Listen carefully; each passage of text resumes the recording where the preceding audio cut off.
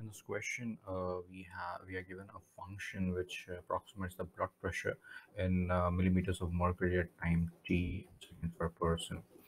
At rest, who is at rest. So we have to find the time period of the function first off. So we know that this is nothing but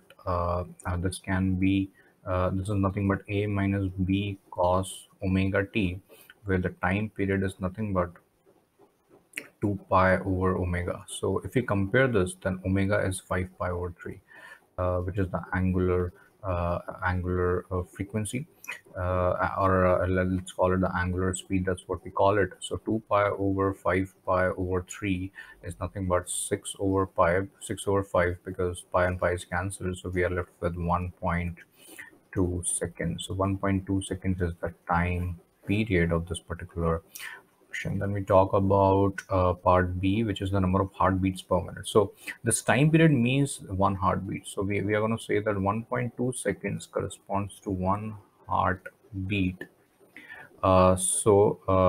In 1 minute, as in 60 seconds, the number of heartbeat is going to be 1 over 1.2 times 60, which is 50 heartbeats.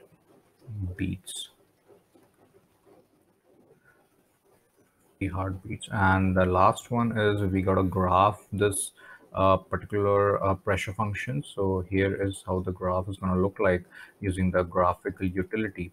So this is 100 minus 20 cos 5 pi over 3x, where x is the variable, and I have graphed for 4 time periods. So I have graphed between 0 to 6, and I have set the axis accordingly so that it looks pretty much neat. So this point, this is the starting point and this is the end point. So we notice clearly that the x coordinate is 1.2, which is exactly the 1 time period, and this is the 1 complete cycle. So the maximum is coming as 120 and the minimum is coming as 80. And we also know that the standard pressure, the